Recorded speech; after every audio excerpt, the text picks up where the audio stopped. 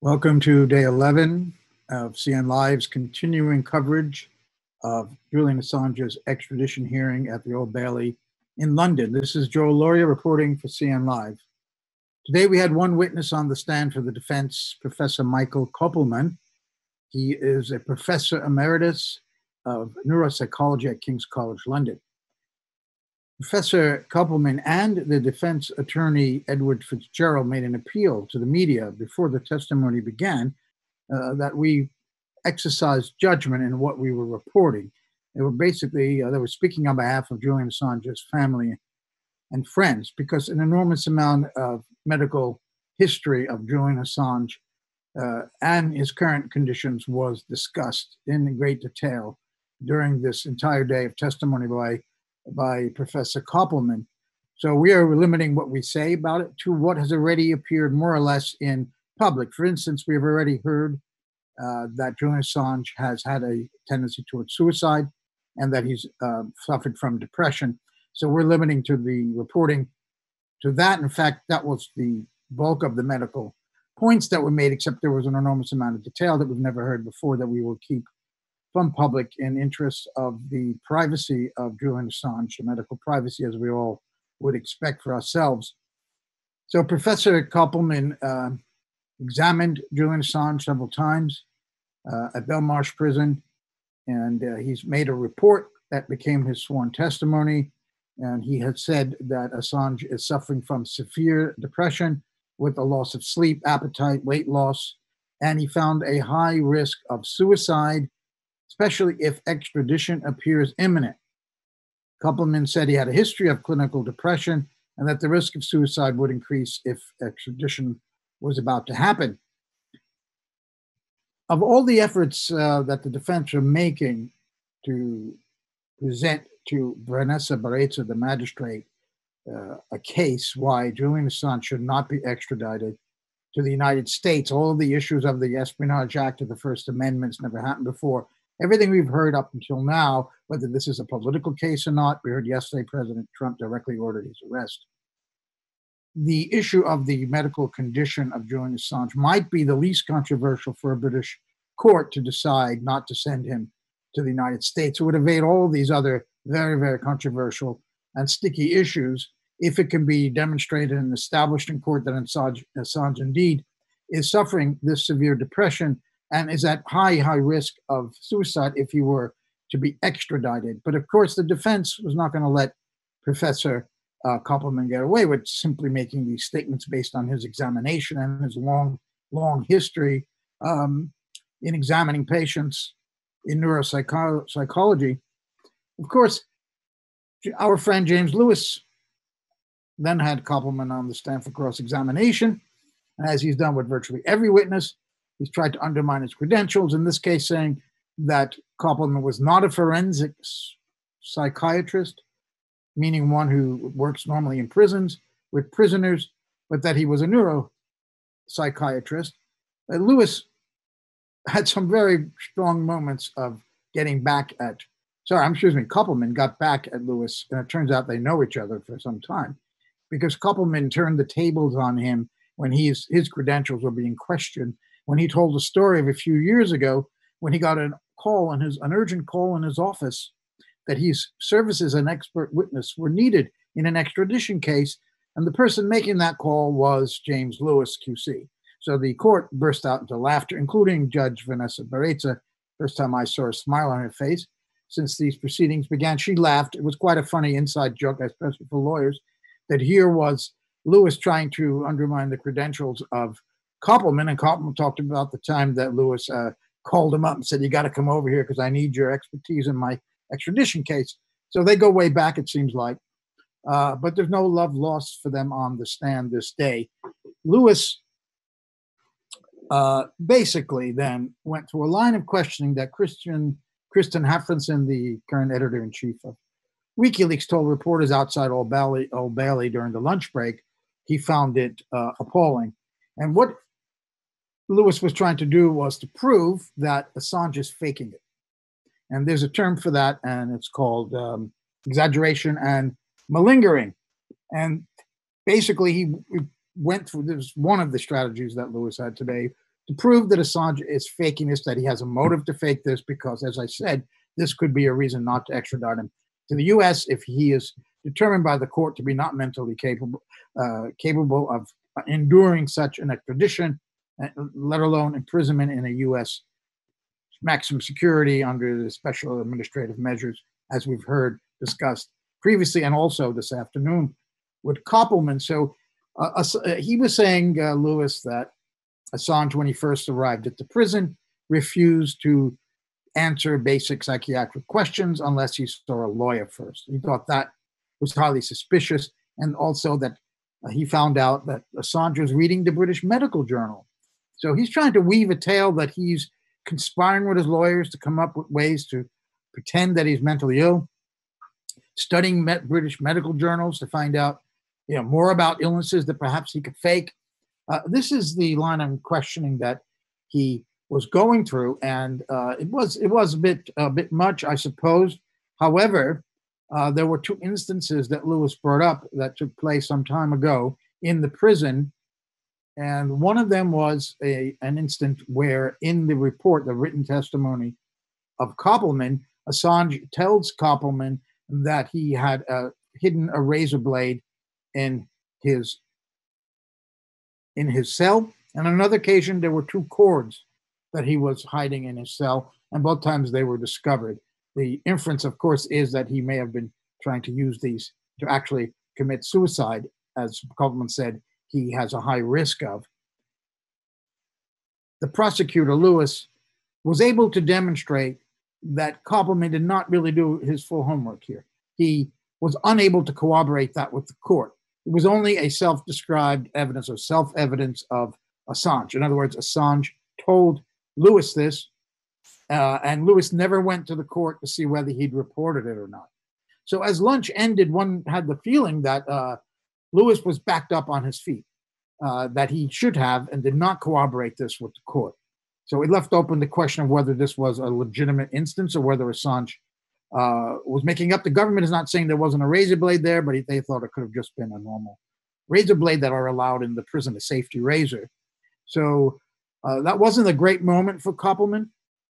But then Lewis started another line of questioning in which he compared the notes of other examiners, doctors, psychiatrists within the prison who had examined Assange, what they wrote down and what the testimony of Kopelman is.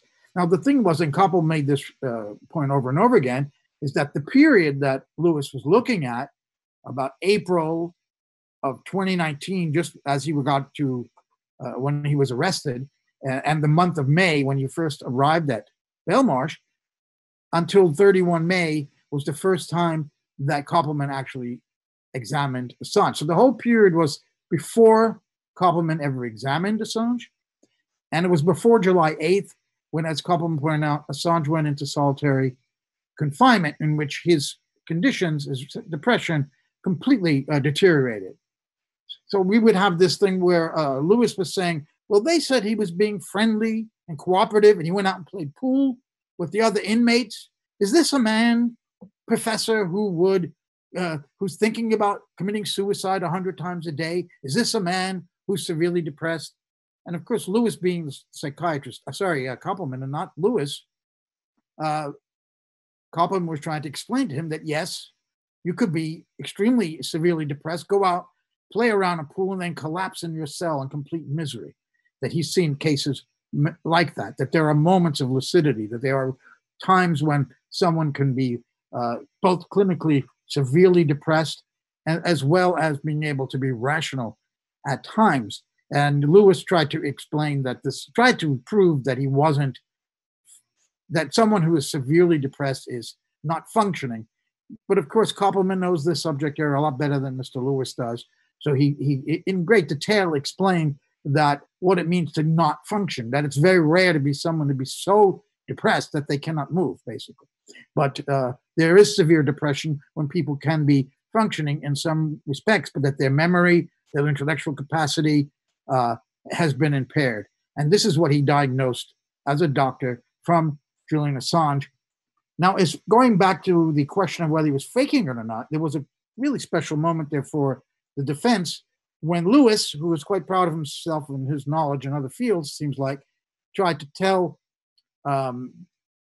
Professor Kopelman that Assange never had a test. There are tests, apparently, to see if somebody's faking it, a malingering test. And he tried to say that he never had one of these. And Mr. Kopelman said, yes, he had what was called a TTOM. Am I saying that right? Yeah, TTOM test. And Lewis said, that's not a test to prove malingering. And Lewis said the TOM stands for test of malingering. The first T stands for the name of the man who started who created the test. So it was a bad moment for Lewis because, in fact, he did take the test, and he later said on redirect, Kopelman did, that Assange had one of these malingering tests and had passed. So it was administered to him independently. He passed the test, showing, at least in this instance, that he was not faking his mental illness, his severe depression. So Lewis had a couple of weak moments there, but so did Kopelman when it was shown that he couldn't corroborate the story about the razor blade and the cords being found in the cell of Julian Assange. He never went to the prison to corroborate that. However, towards the end of the hearing, the defense attorney, Edward Fitzgerald, told the court that, in fact, the defense would produce corroborating evidence, they didn't have it already, to show that the story of the razor blade and the cords was true.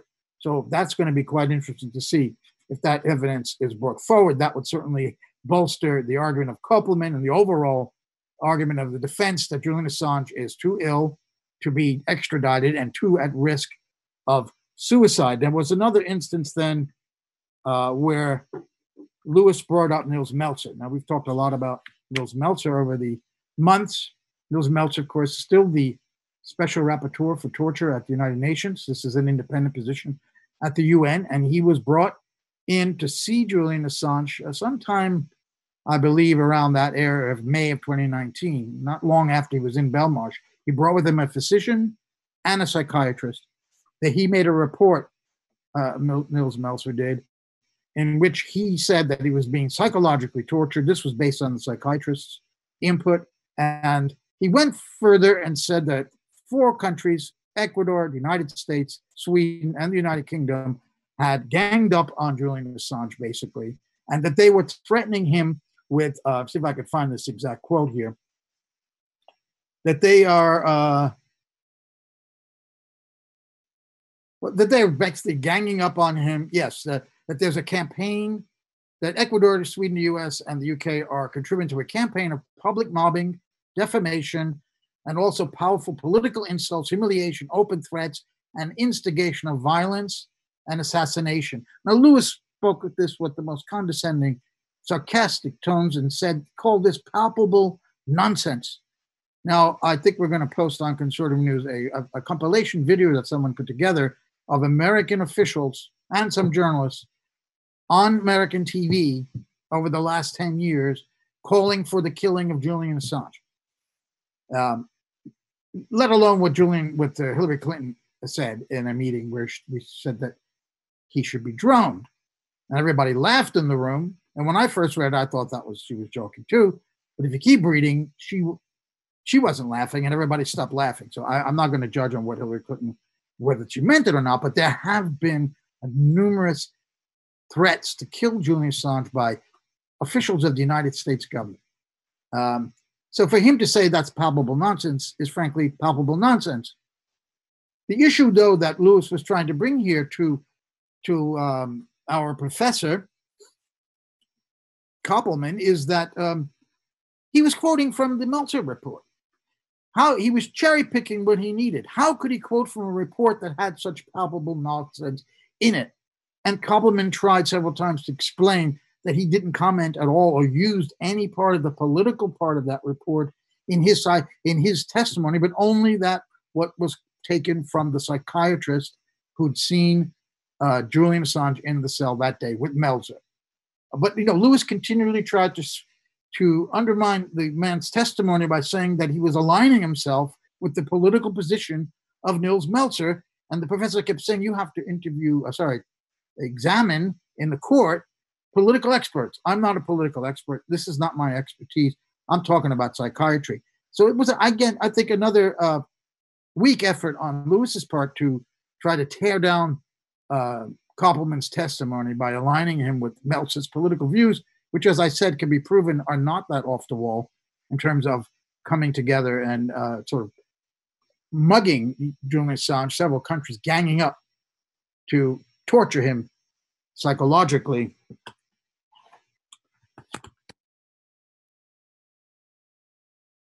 I think we've come to the end of the report today. There was that clip for you. Well, we can roll that clip. Is it all set up? Yes, it is. Well, isn't that extraordinary? So my producer here, we're going out live. She's got the clip of these American officials saying that they think Julian should be assassinated. So when she sets that up, we will see that, again, this had no bearing on Kopelman's testimony. He wasn't going there. He's not involved in politics. He is a psychiatrist. He was only taking from Meltzer's report the psychiatric part of it. But Lewis insisted on linking him to what Lewis and the U.S. government clearly sees as absurdity of Meltzer to accuse U.S. officials of threatening assassination. Is it ready to roll? Yeah. It's ready to roll. High-tech terrorists. Cyber terrorists. Information terrorism. Shut it down. We're going to hang you. Use a drone or something. A bullet in the brain. Illegally shoot the son of a... Information warfare is warfare. And Julian Assange is engaged in warfare. Information terrorism, which leads to people getting killed, is terrorism. And Julian Assange is engaged in terrorism. He should be treated as an enemy combatant. WikiLeaks should be closed down permanently and decisively. Should the United States do something to stop Mr. Assange? We're looking at that right now. The Justice Department is taking a look at that. I would argue that it's closer to being a high-tech terrorist than the Pentagon Papers. This disclosure is not just an attack on America's foreign policy interests. It is an attack on the international community. The head of WikiLeaks is not a particularly credible source in my mind. He is a, in my mind, he's a criminal, and he ought to be hunted down and grabbed and put on trial for what he has done here. I think the man is a high-tech terrorist. He's done enormous. Assange. Yeah. He needs to be prosecuted to the fullest extent of the law, and if that becomes a problem, we need to change the law.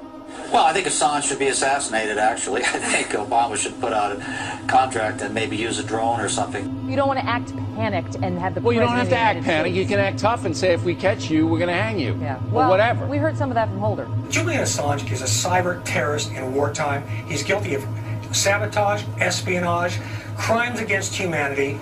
He should be killed. How is it that the WikiLeaks guy remains free? You know, back in the old days when men were men and countries were countries, this guy would die of lead poisoning from a bullet in the brain, and nobody would know who put it there. The way to deal with this is pretty simple. We got special ops forces. I mean, a dead man can't leak stuff. This guy's a traitor, a treasonist, and he has broken every law of the United States. The guy ought to be, and I'm not for the death penalty, so if I'm not for the death penalty, the only one to do it, illegally shoot the son of a...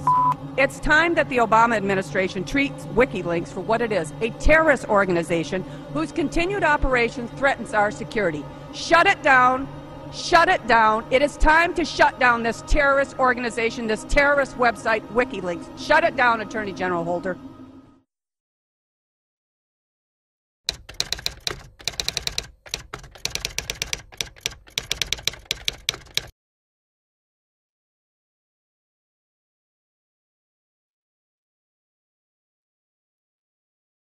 So there you have it. That's our report for tonight, day 11 of the extradition hearing of Julian Assange. Many of those were not politicians. They were members of Congress, Secretary of State, and leading commentators like Rush Limbaugh, people with enormous information. Joe Biden, and I think he's running for some office, I heard. We're going to leave you with that for the day 11.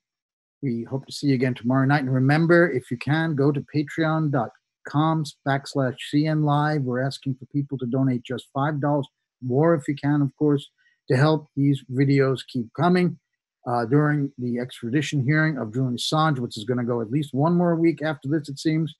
And of course, we have every weekend a CN Live special report looking back on the week previously, and we're going to have another good show this week. We've had 2 weeks in a row defense witnesses who were testified, who then came on our show, Dan Ellsberg last week, and Trevor Tim, the week before. So signing off here is Joe Lauria for CN Live. Go to patreon.com/CN Live, and please help us stay on the air. Good night.